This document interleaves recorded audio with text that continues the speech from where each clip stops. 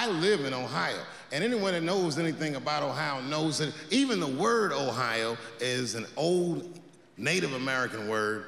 It means, literally, land of poor white people.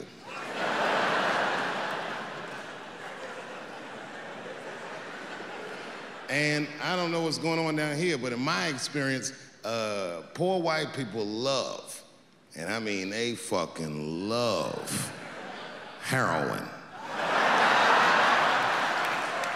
They can't seem to get enough of it.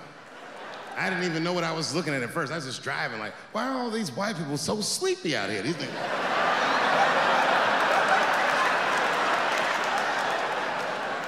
It's really bad. As a matter of fact, I was coming out of a nightclub the other night in Dayton, and I'd parked my car in the alley, and no one was out there. I didn't have no bodyguards or nothing. I was home. I figured everything was fine. And as soon as I opened